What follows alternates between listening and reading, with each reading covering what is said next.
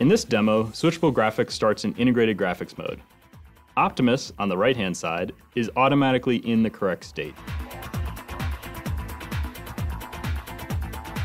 Switchable Graphics in integrated mode does fine for basic applications like web browsing and playing solitaire.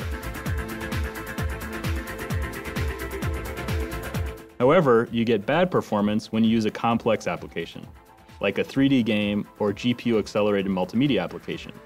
In this demo, we'll use the benchmark 3D Mark.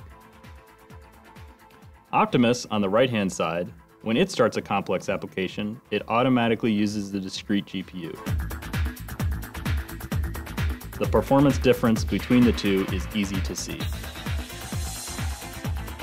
Even better with Optimus, when you go back to your basic applications, the discrete GPU automatically turns itself off and you get great battery life.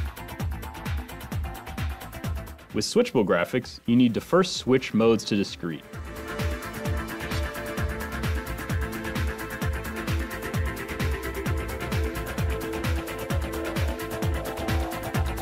The problem is that you have blocking applications that need to be shut down before switching.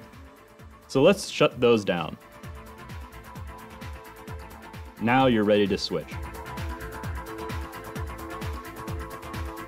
Now that you're in discrete mode, your GPU is always on, whether you're using a basic application or not.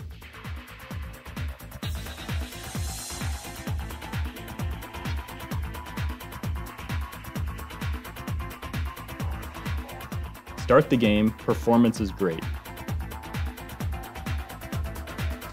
Shut down the game, but you're still in high performance mode and your battery life suffers. To use the integrated graphics, you'll need to shut down all your applications again and switch. Few users ever switch with Switchable Graphics, so they either get good battery life or great performance. With Optimus, you automatically get both, seamless and automatic, without compromise.